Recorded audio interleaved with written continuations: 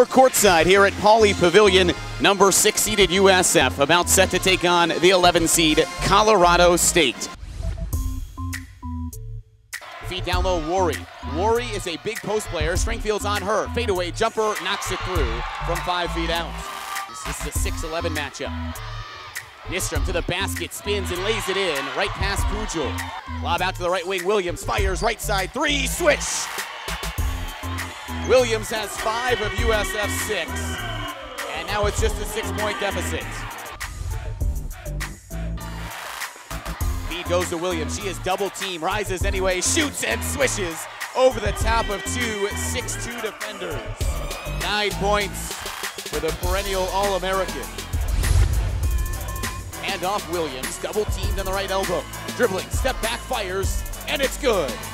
Rattled it in from 17 feet. She's a little angry.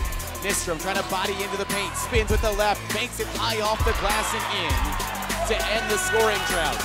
A 5-minute scoring drought by Colorado State. Straight down the center, Pereira wide open, left wing for 3, well off.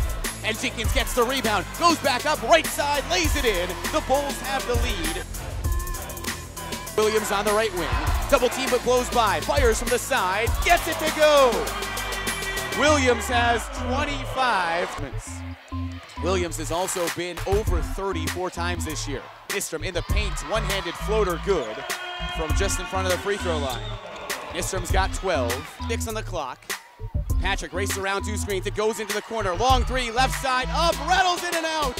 It was close and didn't go, but Colorado State had a look at the buzzer and the Bulls escape with a 48-45 win.